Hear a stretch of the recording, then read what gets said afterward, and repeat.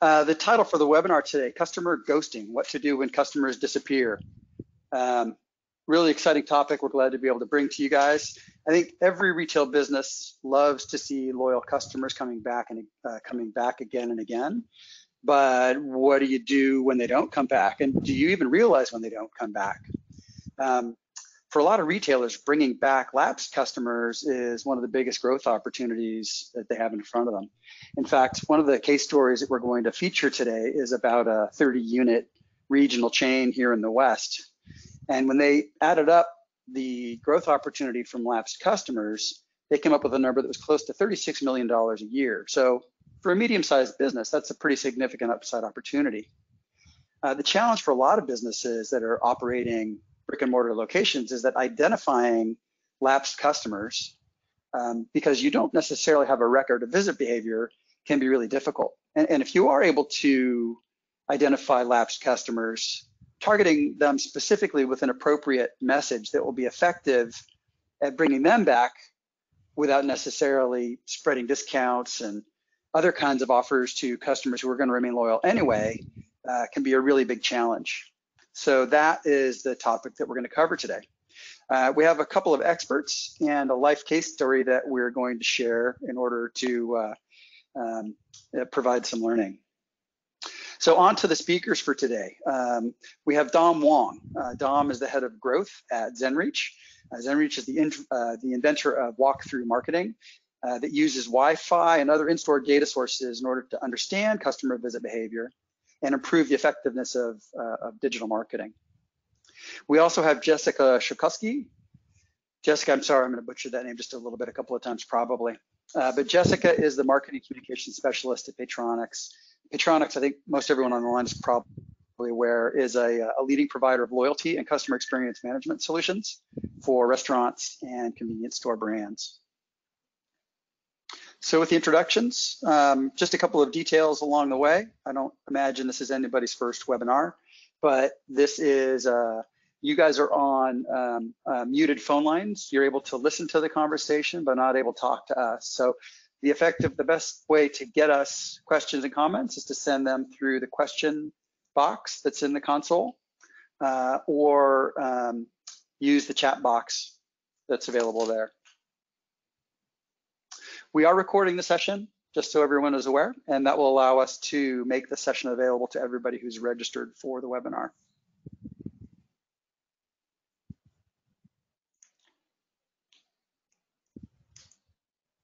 So with that said, what I'd like to do is turn it over to Dom, who's going to open the session for us today.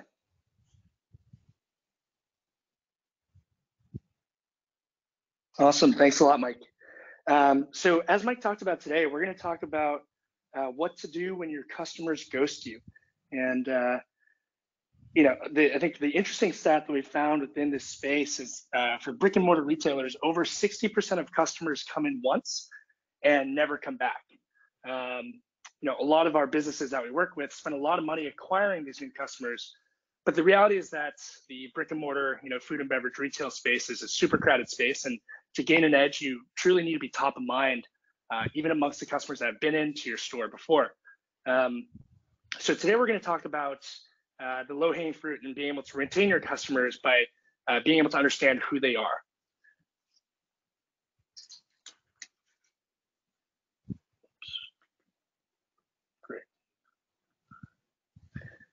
So today we're going to talk through this framework over here on how you can actually bring back your customers if you're a physical retailer. And we want to talk about a 4-step process. Step 1 is being able to know who your customers actually are. So being able to collect their contacts and be able to track their visit behavior. Step 2, we're going to talk about how you conduct targeted reacquisition based on the customers that you've collected. Part 3, we're going to talk about how you actually measure campaign performance and optimize on these outcomes. And then part 4, we're going to talk about how you convert lost customers into loyal customers. And throughout this framework today, we're going to be deep diving into these sections, and we're going to actually use a case study from a real client of ours. We fictionalized the name for the purpose of this webinar. but we're going to share some true stories with you on how we've actually been able to help businesses bring back their lost customers. Great. So step one is to actually know who your customers are. And that's something that has been a struggle for brick and mortar retailers for quite some time. Now, if you contrast that to the online world, if you're an online retailer today, it's super easy for you to understand who your customers are and build that CRM. And that's because it's common practice for people to enter their email or their address or their credit card when they're making a purchase online. And signing up for a website, or if you're an online retailer, is a common practice. Now, that's not the same in the real world, right? In the real world, there's not a common practice of entering your contact information when you walk into your local bakery or your local restaurant. And until recently, there haven't been many frictionless ways to do it. And furthermore, while online websites have things like cookies and are able to track visit behavior, traditional ways of collecting information in the past, such as comment cards for restaurants, have been lacking that capability to understand visit behavior. So even if they are able to collect customer contact information, like an email, they can't track visits, right? So therefore, it's really important for real world businesses to be able to do both, collect that contact information, but also understand visit behavior. And today I want to briefly talk about 3 high-level ways, and we'll deep dive into what we know best through Wi-Fi. So the first over here, you'll see on the left-hand side is point of sale. So within the POS, you're actually able to collect emails through customer receipts. Second, you're also able to collect customer information through loyalty programs. So things like Paytronix, for example, are a great way to have your loyal customers actually sign up for an application, collect their contact information, and then subsequently track their visits based on things like check-ins. And then third, you're also able to use things like guest Wi-Fi, in which you're able to broadcast a free Wi-Fi portal and collect guest information as they log into your Wi-Fi and detect their visit behavior passively through Wi-Fi pings. And at Zenreach, the primary method that we use to collect customer information is through Wi-Fi. So I'll talk briefly about Wi-Fi as a solution here. So as I mentioned before, if you're a brick and mortar retailer or a food and beverage restaurant, it's almost become an expectation that you provide Wi-Fi to your guests. Now, one thing you can do is turn that Wi-Fi access point into an actual customer contact collection page. So I'm sure all of you have been into a cafe where one of those guest portals pop up, and you can use that to capture customer identities and capture their customer email, and in exchange, the customer receives free Wi-Fi. And what you can do on the background is actually tie that identity, so tie that email to the device. Now, each Wi-Fi enabled device is able to, has a live signal that broadcasts a unique MAC address every 30 seconds. And once you actually tie that email identity to that device, you can then subsequently track visits even if that person doesn't log into Wi-Fi again. So the beauty is you capture the customer contact information, like you mentioned before, step one. And then step two, you're actually able to track their visit behavior subsequently throughout their customer journey. Now, I want to jump into a case study and talk about how one of our clients, Mario's Bakery, was able to actually follow these steps and effectively acquire lost customers. Now, some background again on Mario's Bakery. They have 30-something locations within the San Francisco Bay Area, and they have many locations nationwide. But prior to using Wi-Fi and loyalty as a means to collect contact information, they really weren't doing too much with customer contact collection. Now, as of 2 years ago, they began collecting customer contact information through both Wi-Fi and customer loyalty. And within the Wi-Fi piece alone, they were able to collect nearly 1 million customer contacts within 2 years. That equates to 1,300 customer contacts today. And just through Wi-Fi signals, we were able to detect nearly 7.5 million identifiable customer visits per year for them. Now, the beauty of this is not only have they been able to build up a customer database of nearly 1 million people that allows them to actually target them on a one-to-one basis, they're also able to understand a lot of interesting things about the visit behaviors of their customers. So for example, they're able to understand the distribution of visits amongst each visitor. As you can see here, 41% of their visitors come in once and never come back. So it's higher than the average, as they're a highly recurring business. We can pull demographics based on that. But again, I think the main point here is once you're able to track visit behavior, you can actually understand a lot of really interesting information about your customer and begin segmenting them based on their visits. Great. So step 2, once you've actually collected all this customer information and their visit behavior, the next step is to be able to segment them and figure out who your lost customers actually are, right? So again, we're talking about how do we reacquire customers that ghost you, and you have to figure out who the ghosts are right now. And before we dive into the actual segmentation, I want to talk about the 3 key methodologies for how you might want to reach these customers once you have their identity. So the beauty is once you have their contact information, you're able to reach these individuals on a one-to-one basis. So you can truly personalize your communication based on each individual's visit behavior. Now, the 3 ways I want to talk about pretty quickly are email, notifications, and digital ads. So email is great because once you grab their customer email, it's a very cost-effective way to reach customers. Now, obviously you're beholden to the open rates of these emails, and there are certain customers that respond very well to email marketing and some that might not actually check these emails on a constant basis. Second, notifications. Notifications are great because you can actually, again, very cost effective, and you can actually customize these based on app behavior, which can make it very targeted. And then third is digital advertising. While it's a more expensive medium than the prior 2, the great thing is that you can reach people on different mediums and reach people that might not open your emails or might not open some of these notifications by putting them on places that they typically browse, whether it's Facebook, Instagram, Google, and really geofence that as well. Great. So next up, I want to dive into actually building these audiences and figuring out who your lost customers are. So over here, back to our case study of Mario's Bakery, what we did before we launched any lost customer campaigns for them was we actually dove into their customer base today and looked at their visit data to understand who their lost customers are. And the great thing is with this visit behavior that I talked about before, you can segment your lost customer base in the following way. So what you're looking at here is the total number of lost customers at Mario's Bakery within 2019.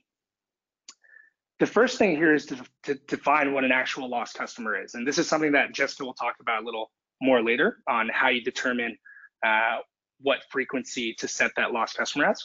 But over here, we determined that a lost customer from Mario's Bakery is someone that hasn't come in 30 days. Mario's Bakery is a fairly highly trafficked location, and people come in fairly frequently. And over here, what you see is all the customers that have come in within 2019, but haven't been into a single back to a Mario's Bakery location within 30 days. You see in the first column, you have folks that have come in one time and never come back. Nearly 1 million of those. You have 400,000 what we call frequent visitors that have come in 2 to 9 times this year. And then you have the loyal customers, nearly 68,000 of them that have come in over 10 times. The average here is actually 18 times that have suddenly ghosted and haven't been back for at least 30-day period. So once you're able to lay this out, you're able to actually visualize who you should target and weight your spend accordingly. So just kind of a follow-on question here, Dom. I mean, you said Jessica's going to talk a bit about this later on, but this 30-day period that you're using as the definition of a lapsed customer, is there anything magic about that period? How did you guys arrive at 30 days? Yeah, totally. Jessica will talk about this a little later on. But what you want to do is look at the average visit frequency of your customers and base your lost customer definition off of that. And depending on the frequency, you're going to tier different types of offers along the way. In this case, the 30-day wave was actually what we're going to call our first touch point. And what we'll see in the next slide is that we actually didn't put out an offer. We want, as the loss period gets larger and larger, you want to be more aggressive with offers. And that's something we'll cover in the later section.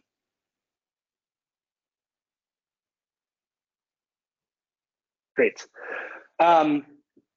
So, looking at all this and all that information, what we determined was that the lost customer reacquisition opportunity represented a $36 million opportunity for Mario's Bakery. Now, this is taking a look at all their lost customers and saying, hey, what if we were able to get them to do exactly what they were doing before and re-engage them in that exact visit behavior? How much revenue would that be? And, we determined 36 million was the size of the prize given the amount of lost customers that we were seeing and able to identify.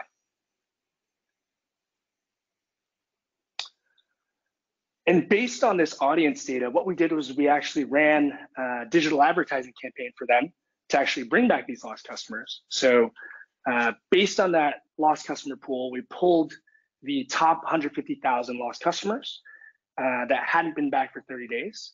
And we weighted them based on lifetime value. So those that were more valuable, we weighted more spend behind them and did that accordingly across $16,000 worth of initial spend. Now, the second piece was we actually used Facebook and Instagram as our initial channel. Reason being is that we wanted to be able to get in front of customers as they were walking in around these different Mario Bakery locations. And we were able to use geo-targeting to do that. Now, again, I want to point out here that with this first wave of advertising, we actually didn't put in the offer there. We were actually promoting a new menu item for them, specifically these new cinnamon rolls and almond milk that they were having. So you mentioned geofencing, right? So you're able to target people geographically in proximity to the stores that were participating in the program. But I'm kind of, the magic here, right, is that you were somehow able to discreetly target people who had been into one of these locations but not been back for a period of time. I mean, that seems kind of, how do you guys do that? Yeah, it's a great question, Mike. So for those that might not be as familiar with Facebook targeting, really there's two ways you can target people. One is if you actually know their identities, you can actually target those people directly by uploading their emails into Facebook as a platform and impressing those people as they come into your geofence. Or second is you can use that data that you have to find new customers through lookalike audiences. Now, for the purpose of today's discussion, we're talking about lost customer targeting. So again, you're totally right, Mike. The value is knowing who these customers exactly are so that you can target them directly with that information and that you're not wasting ad spend targeting a broad audience based on broader filters. Great. So what we did was we actually ran that campaign for 30 days and we targeted each of these lost customers at a fairly high frequency to get them to come back in. Now, the next step is to actually be able to measure and optimize your outreach. And I think this has always been a pretty tricky problem within this space. If we think back to Mario's Bakery, they have a national digital team as well. And the main way they were measuring campaign success before was through clicks and post engagements. And as an offline retailer, that's traditionally all you've been able to do, where you get all these impressions serve all these impressions on different digital mediums, but you're really only able to measure things based on how many people liked your post and engaged and commented. Now, the beauty of knowing who your customers are and being able to identify and track their visit behavior is that you can actually tie that information to digital outreach to actually understand, hey, did Mike see the ad and did Mike actually walk in? And this is super valuable because you're actually able to measure for the first time what your cost per walkthrough is, right? And again, if you have this transaction data, this visit data, you're able to actually measure in-store walkthroughs and purchases.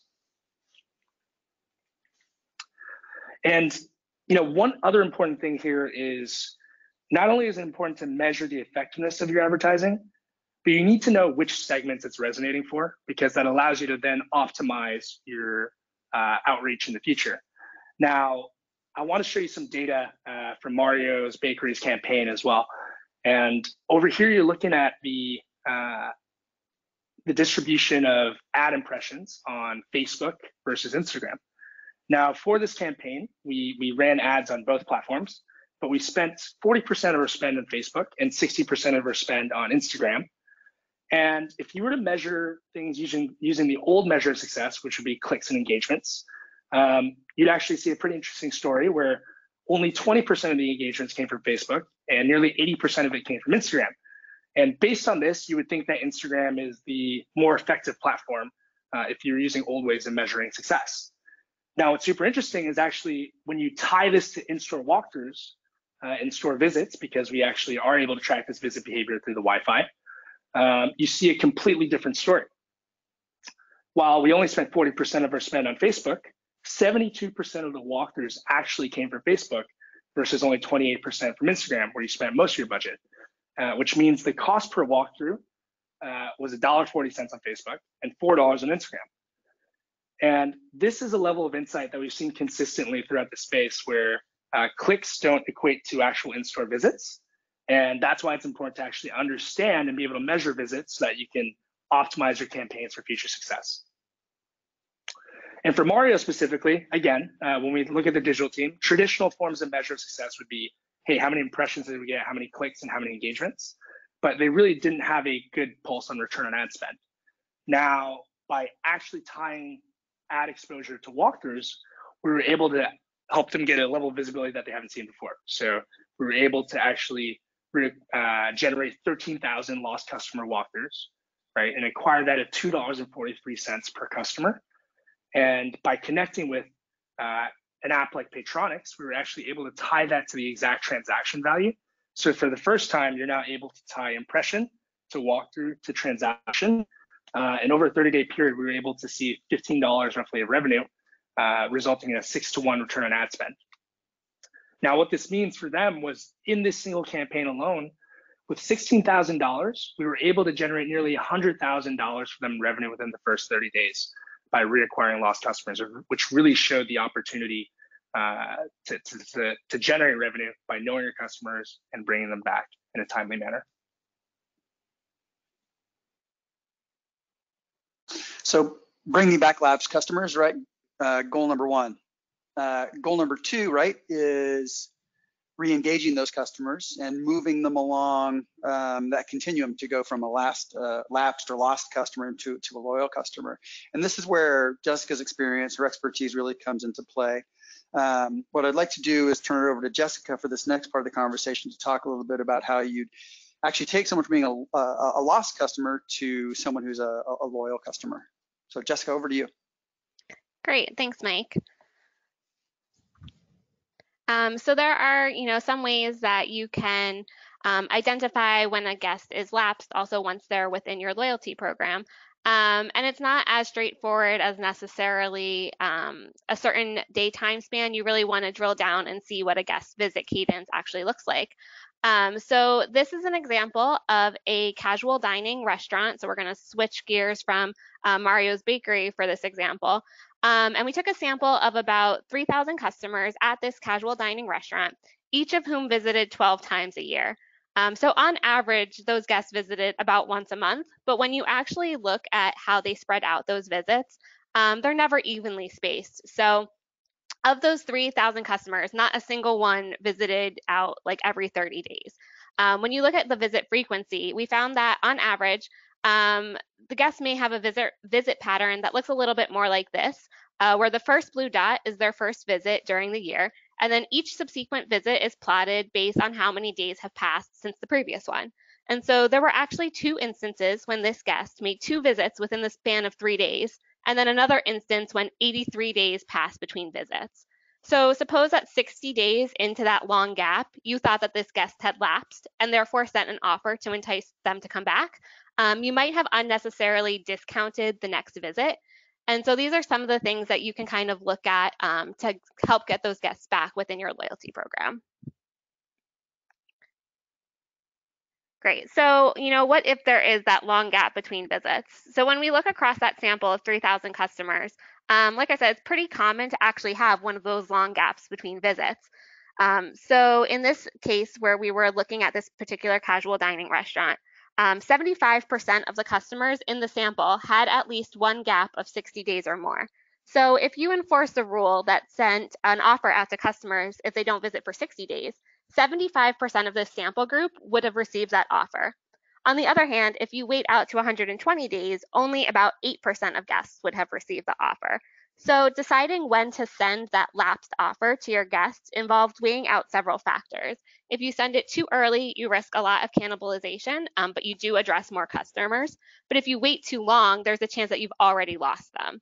And this same variation is found whether it's fine dining or quick service concepts. And it holds true for guests with different average frequencies as well. The main point is just that because a guest hasn't visited for longer than normal, it isn't necessarily time to worry and send out that offer right away, because you might end up sending too rich of an offer when the guest was already likely to come back. Of course, there's a certain window of time when it's more effective to engage with guests who have lapsed or who may be at risk for lapsing. And we see that at around 80 to 90 days, it becomes less likely that this gap is just normal variation. And since these are guests that typically visit about once per month, that's about 3 times their average visit frequency. So in this example, it's between 80 and 90 days, but if the average visit frequency is once per week, then it might be at 3 weeks, depending on the different concept of restaurant. So what we tend to recommend is a 2-tier approach. We recommend that your first offer be sent at a point that's between 2 to 3 times the average visit frequency. So for this example, again, if they visit every 30 days, your first lapsed offer should be between 60 to 90 days of inactivity. And we also suggest that your first offer be valued at about 33% of average per person spend. So if a guest typically spends $12, you should make that offer around $4. And it can be in terms of a cash off in dollars amount off a total, $5 off your order, or it could be in the form of a free menu item, so a free dessert or free appetizer. Your second offer should go out between 4 to 5 times the average frequency, and this offer should be larger. This is your last effort to really drag that guest back in, and that should be at about 50% of average per person spend. And we suggest no strings attached type offers. We also recommend obviously holding out a control group as well when trying lapsed offers, so you can measure the impact of your campaign and make sure that that control group has a sufficient sample size as well. We don't recommend points offers for lapsed guests, although those can be effective for retaining your active members. So when we look at this example of this casual dining restaurant where they were looking at guests that visited 12 times a year, this customer decided that they wanted to target first their high frequency guests. And these were guests that hadn't visited within the past 30 to 37 days. And since they were such high frequency guests, this was cause for alarm, and this client wanted to reach out to them before it got a chance to go any further. And so they sent out a $3 off offer only to those high frequency customers. And as you can see here, the target group did slightly better than the control group, but there wasn't a big change in behavior for those guests. It's almost as likely that they would have come in even without the offer. So tying it back to the previous example with Mario's Bakery, that's a great time to target them with information about new menu items, because that might be enough to get them back in without actually sending a $1 off offer at that point. And then when we look at the first tiered offer, so again, these are guests that visit 12 times a year.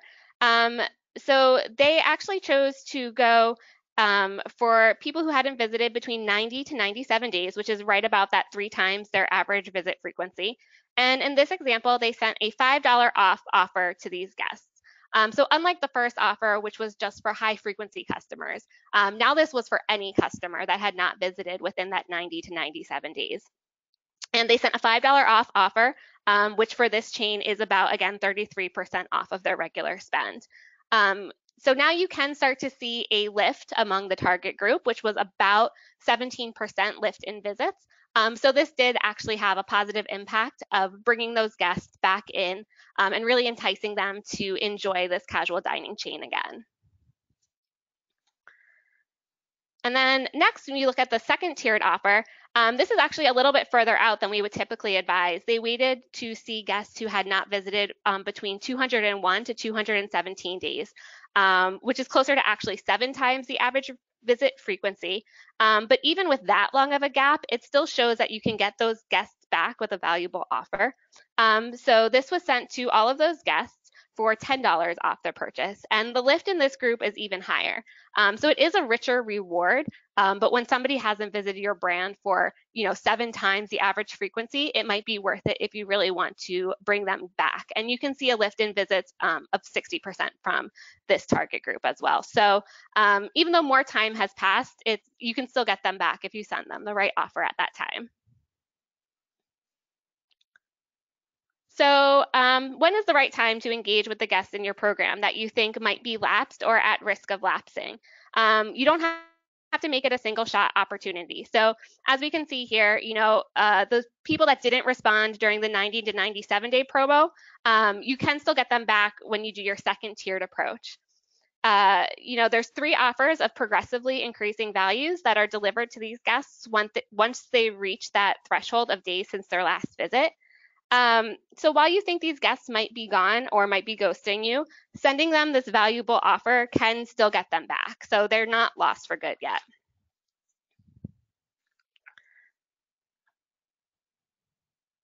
Great. So what's also good to work towards is knowing who your guests are on a more individualized concept. So this was kind of broadly guests who hadn't visited or rather who visit 12 times per year, but refining your lapsed guest strategy by further segmenting those guests according to visit frequency and moving closer and closer to a more individualized definition of lapsed guests can also further minimize the discounts you send and also maximize the impact of these lapsed guest campaigns. The more you know about these guests will not only help you know when they've lapsed, but you'll also know more about what offers they respond to and what resonates best with them. If one of your potentially lapsed guests never orders dessert, sending them a free dessert offer is not going to be what resonates most with them, and that's not going to be what drags them back into your doors. So you want to know, what their order history looks like and really get to know them completely as a guest so you can pick the right offers to send as well. So once you move those lapsed guests back into your core base of active regular customers, you can continue to engage with them in a lot of different ways to increase their visit frequency. So we've worked with some of our customers on one-to-one visit challenges, where you might give a guest who visits 1 to 2 times per week a challenge to get them to that 3rd visit, and guests that visit 5 times a week, something to get them to that 6th or 7th. So once you move them from lapsed into your core customer base, you have a lot more options at your disposal for ways that you can interact with them and get them re-engaged in your program that don't always necessarily involve those rich rewards that you're doing to get them back when they're in danger of lapsing.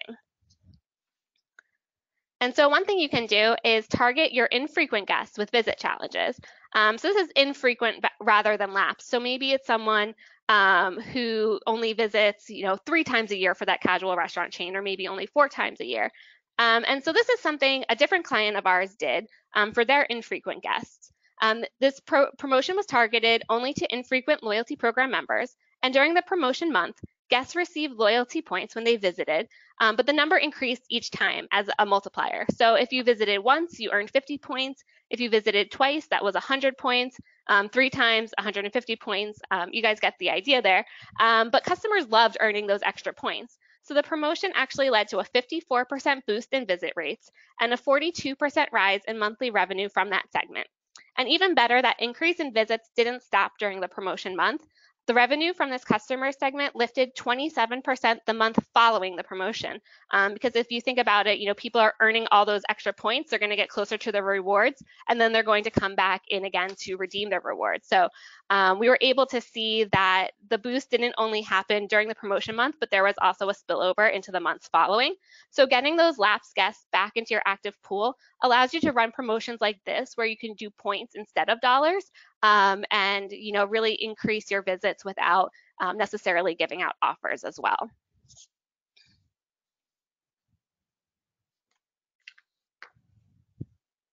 Jessica, thanks. I'm just going to quickly sum up the conversation, and I want to get to some Q&A. We've had some really good questions come in, and we've got 5 or 10 minutes left.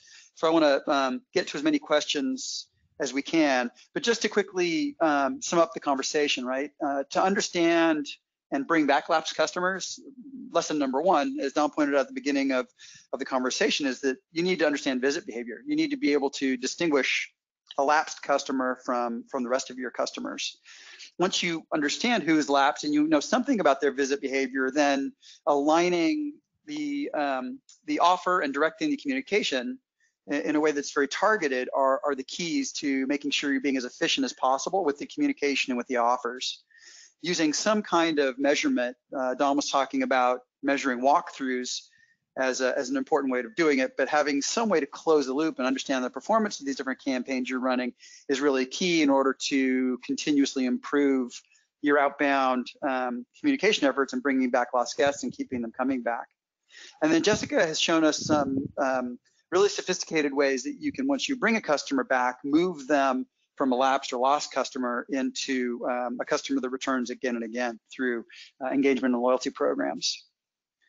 So let's move on to some Q&A. Like I said, we've got a bunch of good questions. We'll get to as many of them as I can. Dom and Jessica, I encourage you guys to be thorough, be brief. Let's see how many of these we can get through. The first question I want to get to, this is about using loyalty apps as a way to bring customers back. So I mean, this is a question that maybe you both want to address, but Tom, let's start with you. Can you recommend good ways to get customers to install loyalty apps? I know a lot of brands invest an awful lot in these apps and then don't see them necessarily get used all that much. Yeah, totally. That's a great question because Jessica talked about all these great ways of engaging your customers through the app once you bring them back from lost to loyal. But the question is, how do you even get these folks on these platforms in the first place? And now I think that's where you can actually gain a lot of synergies between stitching multiple customer acquisition sources together. So for example, one thing that we do a lot with a lot of our clients at Zenreach is we utilize the Wi-Fi to help them capture all these customer contacts initially. And then once they're ready to be upsold into the loyalty app, we actually feed those into a specific audience and get them to download the loyalty app for that organization. And that's a good way to leverage both data sources in order to feed your customers from a first-time customer detected through the Wi-Fi into a loyalty app like Paytronix. Yeah, and then I can tackle this a little bit as well. So I think there's 2 things at play here. I think if you're interested in getting people into your loyalty program, that shouldn't necessarily mean that they need to download an app. So having a few different ways where people can interact with the loyalty, whether it's providing a phone number at checkout or identifying themselves by email address, or even if it's a physical card. Sometimes it's helpful to have multiple methods also outside of necessarily an app. We do find people download a lot of apps, but being an app that people keep on their phones is a little bit more challenging. So if you are interested in making your mobile app one that people want to keep, especially depending on what type of business you are, but we find this is very effective with some coffee chains or high frequency type locations. You can offer different things on there like stored value. So, you see this at a lot of coffee chains where you have gift cards that you can keep loaded right within the app and earn rewards as you pay with that method. So combining a payment method along with your loyalty app is also helpful to make it convenient for guests because they don't have to think about a different method of payment as well, but that will also help to keep your app active on their phone as well. Thanks, Jessica. Hey, while you're talking, Jessica, I'd like to direct the next question to you. You talked about different kinds of offers, points, discounts, free menu items. Can you provide some easy advice on the best offers for bringing back lapsed customers? Yeah, so we advise not to use points for lapsed customers. Point offers are great for your active members. So once you pull them back from being lapsed, then absolutely use points. But if you think about it, if somebody's on the brink of never returning to your business and you offer them points, it's like what does that do for you immediately? It's the promise that with 3 more visits you'll earn a reward. But if you're not sure if you're going to make 1 more visit, that doesn't really do anything for you. So to get back lapsed customers, it makes a lot more sense and we see the best results to do either, like I said, $1 off or a free promotion. And kind of, again, if you get to more of that one-to-one level of knowing your guest, you'll know whether a free item or $1 off will resonate with them more based on their interactions with your brand in the past. So kind of using some machine learning to figure out which offer is also going to be the most effective comes into play here. But I would stay away from points as far as your lapsed guests are concerned. Thanks, Jessica. And let me turn one to you, Dom, a really practical one, right? People tend to get new phones at least every couple of years.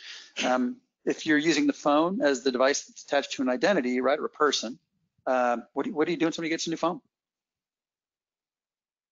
Yeah, that's a great question, Mike. So yeah, the reality is people do get new devices. Now, the thing that a lot of Wi-Fi technology providers are able to do is actually stitch identities across different devices and refresh that identity when a new device comes into play. So the constant here really is the contact information, right, which is the email identifier. So Mike, say you got a new phone and you went back into Mario's, we would ask you for your email again, and you would put in your email there, and then we would then associate this new device with that identity as well. So you get a constant view of the customer as they go switching onto new devices. Thank you. And one way to know that people are paying attention to presentations when they ask you questions about your research. So Jessica, I'm not sure how familiar you are with the details of the research that you were presenting, but a couple of people have asked about the control group that was used for the Paytronix data that you were sharing. Can you explain a little bit about the control group? Yes. So as far as I understand the research when it was done, the control group did not receive any offer during that point. So in some of those cases where let's say it was a long period of time, some of those guests are still going to come back in anyway, just naturally. Like I said, maybe they weren't technically lapsed. Maybe it was just the natural cadence of their visits that took them 90 to 97 days before they came back. So some of them are going to come back naturally. And so in the control group, those visits that you're seeing, they didn't get sent any offer. That was just kind of the natural cadence of their visits led them to come back again without the offer. Thanks, Jessica. We're running really short on time. I think we've got time for one more. And here's an interesting question, Dom, that I want to direct to you. With GDPR and a lot of pending legislation here in the US with regard to privacy, obviously collecting information, identifiable information, is something that businesses are getting more and more aware of and becoming more and more sensitive to. So I'm just, the question is kind of broadly, how does GDPR and privacy regulation affect practices like the ones that you're talking about?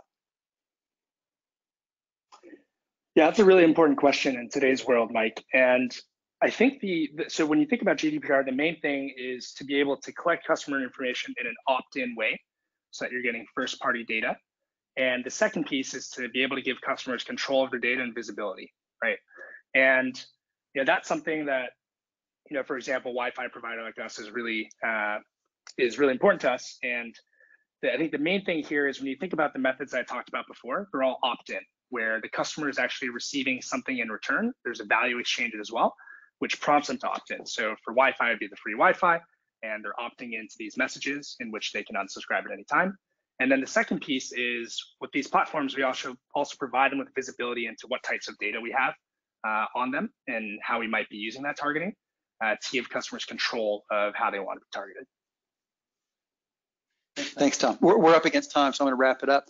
Dom and Jessica, I really appreciate you guys spending some time with us today and sharing a bit about what you've learned about bringing back lapsed customers and keeping them coming back. And for everybody in the audience, thanks for spending a little time with us today. I hope you enjoyed the conversation. As I said at the top, we've recorded the session and we'll be sharing that with everyone that's registered. We'll also let you know through that communication how you can get a hold of us with any follow-up questions that you might have, which we'd be happy to answer. So thank you again for joining. Look forward to continuing the conversation. With that, we're going to sign off. Thanks. Bye-bye.